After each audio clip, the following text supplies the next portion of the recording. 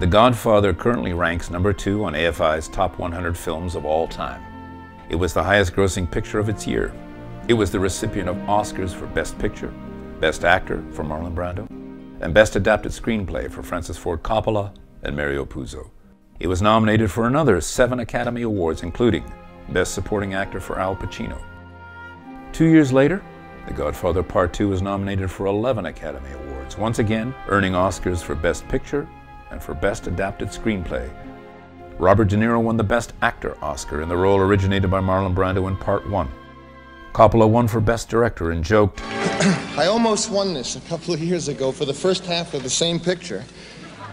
Al Pacino was once again nominated, this time as Best Actor, but lost to Art Carney for Harry and Tonto, Paul Mazursky's coming-of-old-age picture about a retiree's road trip with his cat. In 1990, Part 1 was selected for preservation by the American National Film Registry in recognition of its cultural significance. Part 2 would be selected 3 years later for the same honor. 1990 also saw the release of The Godfather Part 3 on Christmas Day. The Los Angeles Times dubbed it the most anticipated film of the decade. But the 16 years between sequels had an effect on the Academy's love affair with the Godfather series. Despite 7 Academy Award nominations, Part 3 did not win Best Picture like its predecessors. It did not win Best Adapted Screenplay. For the first time in the series, Al Pacino's performance wasn't even nominated. As of this recording, the film is yet to be selected by the National Film Registry for preservation for its cultural significance. Nowhere in popular culture has there been a more reverential discourse on the Godfather films than in the HBO series The Sopranos. Yet the pilot episode also mirrors the court of public opinion when it comes to Part 3, which Carmela Soprano succinctly sums up. Tony prefers 2, not 1? Yeah, he likes the part where Vito goes back to Sicily. 3 was like, what happened? Indeed.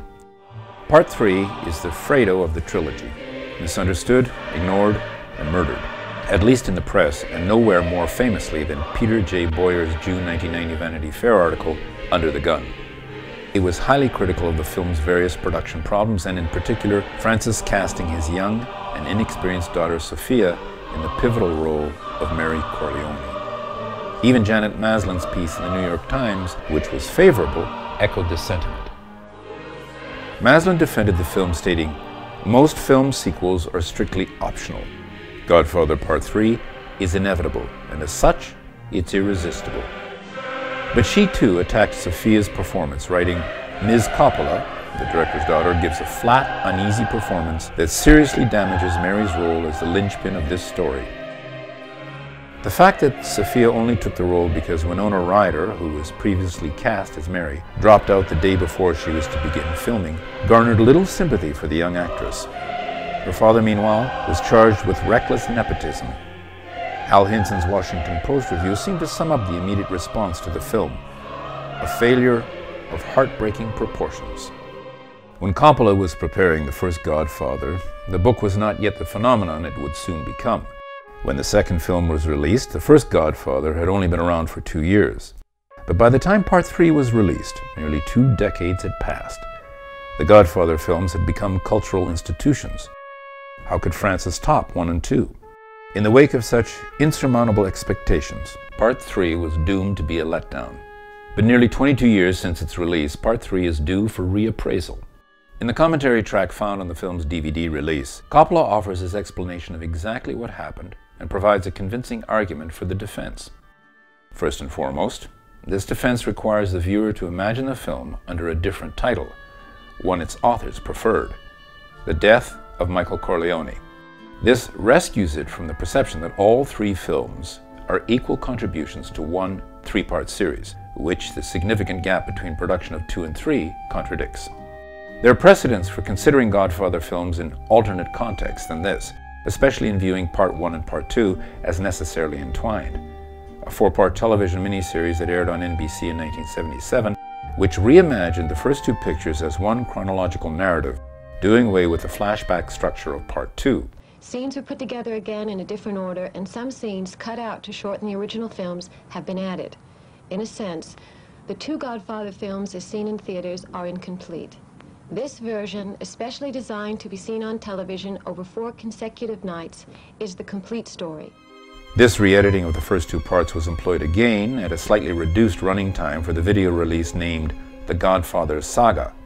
With this in mind, imagine, if you will, the third picture not as The Godfather Part 3, a sequel to The Godfather and The Godfather Part 2, but rather as an epilogue to The Godfather Saga, as Coppola and Puzo intended. Ironically, Coppola is to blame for the very concept of sequels titled with numerals. The first American picture to use this device was The Godfather Part 2. Previously, the trend had been to give sequels independent titles in order to avoid confusing audiences who might presume they were being sold a product they had already purchased. Despite setting this trend, Coppola attributes his inability to convince the studio to accept his preferred title for Part 3 as an example of his declining influence and power. For the Coppola of 1990 was not the same man as the Coppola of 1974. The string of box office failures and personal tragedies, including the death of his oldest child, Gio, had humbled the man who had dominated the American cinema in the 1970s. Coppola ended his run of classics with Apocalypse Now in 1979, a venture that he jests, "I never fully recovered from." When he finally accepted Paramount's offer to write and direct a third film in the now classic Godfather series, he was in no position to refuse. But as he had done throughout his career, he struggled over his obligations to deliver mainstream entertainment while looking to tell more intimate personal dramas. Michael Corleone once again serves as a mirror for his co-creator in Part 3. Here we see an aging patriarch, full of regret, unable to escape his own history. Considering the film as The Death of Michael Corleone, it's a haunting, heartbreaking tragedy, surprisingly tender in places and made by a much more mature filmmaker than the previous installments. It just wasn't the story audiences in 1990 wanted to see, the previous 2 films already canonized. They didn't want to see a diminished Michael Corleone, sick with diabetes, hair now gray and thinning. Interestingly, one of the greatest battles fought between Coppola and Paramount this time out was indeed over Coppola's desire to cut Pacino's hair. As Coppola explains, as soon as he cut and dyed Pacino's hair, losing the thick, slick-back mane that had become iconic from the first 2 pictures, he announced to the audience that this was not the same virile, powerful Michael Corleone they had come to know. Rather than the unstoppable force of the first films, this established image, we have the Lear-like figure with a steely gray brush cut. Indeed, consider Act 3, Scene 2 of William Shakespeare's King Lear. Blow winds that crack your cheeks! Rage! Blow! And this scene from Part 3. Vincent! Where is Thundergurt? Thunder can't hurt! Harmless noise! Bullshit! Oh, you deceitful old fuck! Out of bile! Coppola, bored by violence as entertainment at this point, uninterested in dreaming up new ways to kill somebody, dares to allow himself to be guided by Shakespeare in an attempt to deliver a deeper, richer drama. In addition to Michael as Lear, Talia Shire's Connie has transformed into something of a Lady Macbeth, steering the family towards more bloodshed with behind-the-scenes manipulations. Even the choice of the family's bastard son as the film's protagonist over Sonny, Michael, or Connie's legitimate sons, is an explicit nod to Shakespeare. The villain, Joey Zaza, reminds us, Mr. Corleone, all bastards are liars. Shakespeare wrote poems about it. Apart from the influence of the Bard, Coppola and Puzo drew inspiration from the scandals surrounding the Vatican Bank and the death of Pope John Paul I. It is interesting to note that the Vatican at one time owned Paramount Studios. This notable narrative thread, controversial at the time, prefigures Puzo's final novel, The Family, and the recent Showtime series concerning the Borgia family, but was not enough to draw attention away from the personal and self-referential Shakespearean elements to which audiences reacted so negatively. The story audiences wanted in 1990 was one that would have picked up from where Godfather Part 2 left off, the way the title suggests, repeating the formula of Michael as the always triumphant leader. It was a story written but never made. The rise of the Corleone family through the heroin and cocaine-fueled 1970s and 80s. This is what Mario Puzo referred to as the good years, when we killed everyone and no one killed us. The original Godfather film was originally intended to take place in the then contemporary 1970s, before Coppola's involvement and his insistence on returning to the novel's period setting.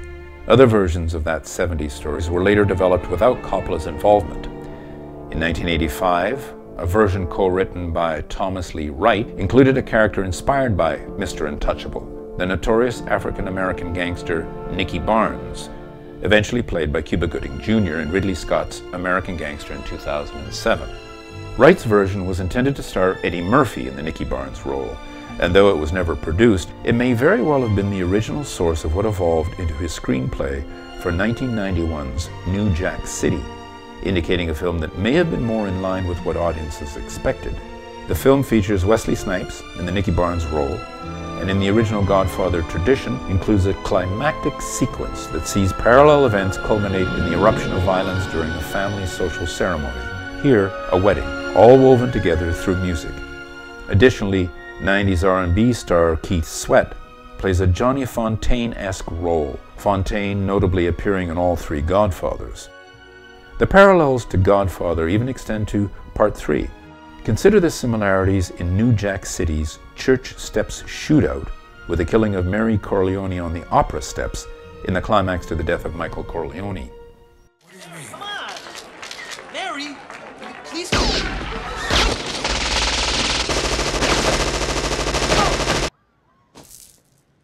Dad?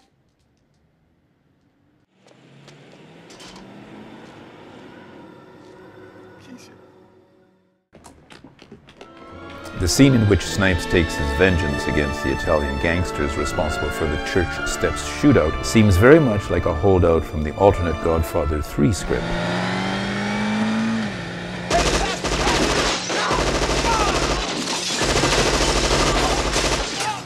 As does one exchange between Snipes and Ice-T, which echoes the dialogue and themes from the Godfather films. I was like business fight. Wasn't personal. My brother, it's always business. Never personal. It's not personal, Sonny. It's strictly business. In 1990, another film that satisfied the audience's appetites and expectations that Part 3 did not was made by the director that Francis Coppola had tapped to helm Part 2 before the studio rejected the idea, Martin Scorsese. Nominated for Best Picture that year alongside the third Godfather, the film was Goodfellas. Goodfellas was the propulsive, highly kinetic, wildly funny, and explosively violent mob picture in line with the expectations of a generation of viewers who grew up with the Godfather franchise. The film even fills in a missing chapter in the cinematic chronicle of America's mafia history between Godfather Parts 2 and 3. We see this desire for different periods of the mob filled in on screen in a number of other films beginning around this time. 1990's State of Grace gives us the Irish mob of 1980's Hell's Kitchen, as written about in T.J. English's excellent nonfiction book, The Westies. Other notable post-Godfather 3 pictures include the period-set dramas Bugsy, Casino, and Donnie Brasco. More contemporary in production and setting is the 6 seasons of The Sopranos, which paved the way for the Prohibition-era Boardwalk Empire. These and others complete the missing story, as if all of these films and series are in dialogue with one another, since they all, along with the Godfather series, draw from the same well, the true stories and legends of America's underworld history. It is as if they all occupy the same universe. There was almost a 4th Godfather film set up in 1999 in the midst of these films, which might have satiated the audience's desire to see those types of stories through the eyes of the Corleones. It would have featured a parallel structure like Part 2 that would show Leonardo DiCaprio as a young Sonny Corleone and Andy Garcia becoming a gaudy-like 1980s mob boss. This again would have been more in line with audience expectations, all having learned from the mistakes of Part 3. And yet these films that have come out after Godfather Part 3 are precisely what allows us, 22 years later, to forget whatever criticisms that were leveled against the third Godfather picture at the time. They fulfill the expectation that was disappointed at that time. We can now judge it not for the film it isn't, but for the film it is. the great qualities it has as a singular film that comments back on the first two, but is not beholden to the purposes they served. Take, for instance, the most hated element, Sofia Coppola's performance. What is most striking today about the much maligned performance is the heartbreaking vulnerability of a young woman on the precipice of adulthood, not yet grown into herself, that permeates all of her scenes.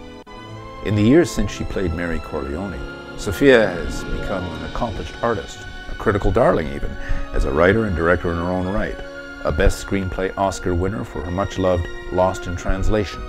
The question of whether or not she earned the role of Mary Corleone is no longer relevant, and we can instead see what she accomplishes having grown accustomed to her.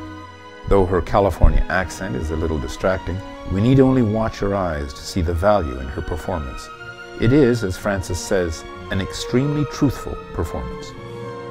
And is there anything so tender in any other Godfather picture as the doomed romance that develops between Mary and her cousin Vincent, as played by Andy Garcia?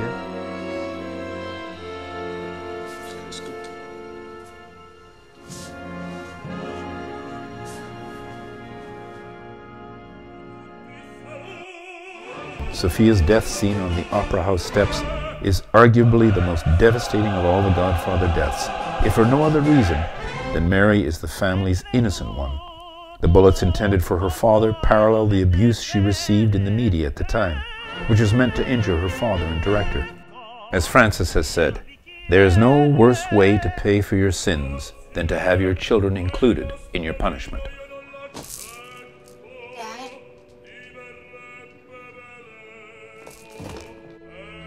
Lost in these public condemnations is Andy Garcia's performance as the bastard son, Vincent Mancini, which is one of the franchise's greatest assets.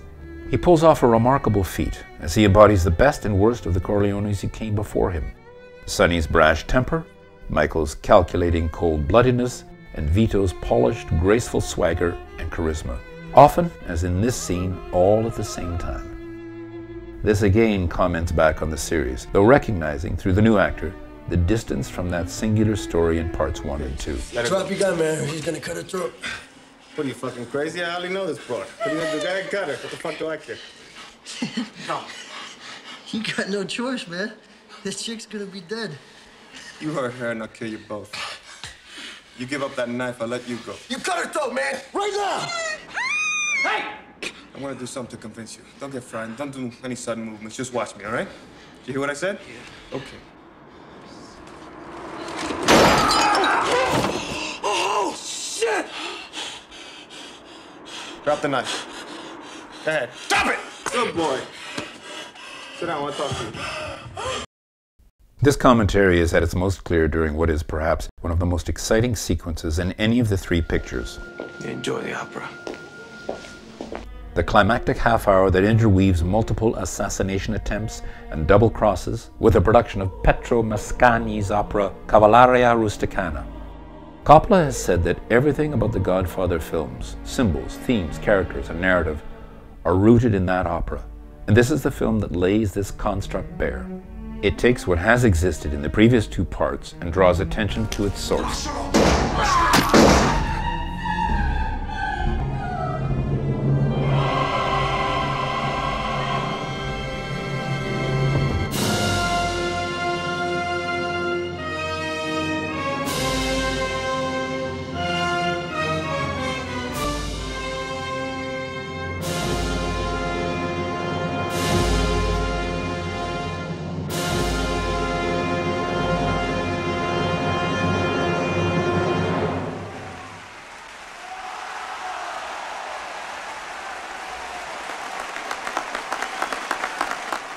Consider the procession that recalls the killing of Fanucci during the festa in part 2.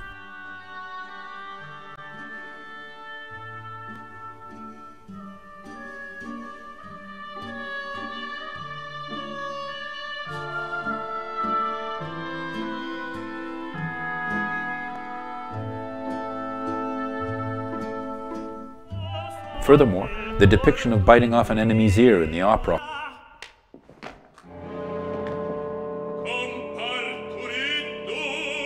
harkens back to the earlier scene with Vincent and Joey Zaza, in which he bites Zaza's ear.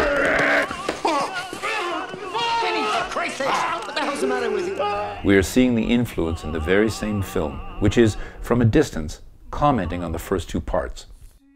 Ironically, it is Mary whose death ends this significant sequence, because to kill Michael here was not enough punishment in Coppola's estimation. Having learned firsthand the pain of losing your own child, Coppola inflicts the most severe punishment imaginable to his alter ego, the murder of his child. This illustrates to what degree this film is a reflection of Coppola's own life, more than a strict continuation of the first two films. To pay for the sin of killing his brother Fredo,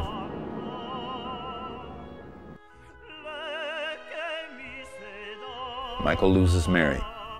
Death would only find Michael sometime later, an ironically peaceful passing of a man who has caused and known so much suffering and bloodshed in his life, which befits the length of time that separates Part 3 from the closely intertwined first two parts.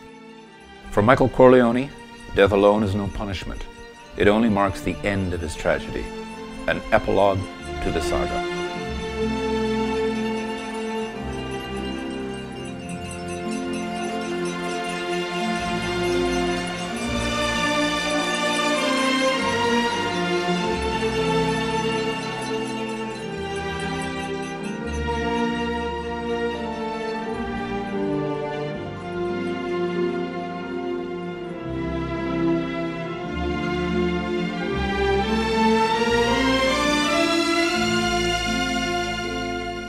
Godfather Part 3 may be a disappointing sequel to a series of two films that are basically one, but as the Death of Michael Corleone, it is a fitting epilogue to one of the greatest single films of all time, the collected Godfather saga, and a worthy addition to the canon of American crime classics.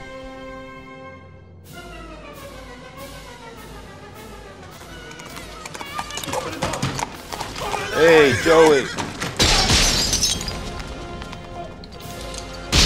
Zaza.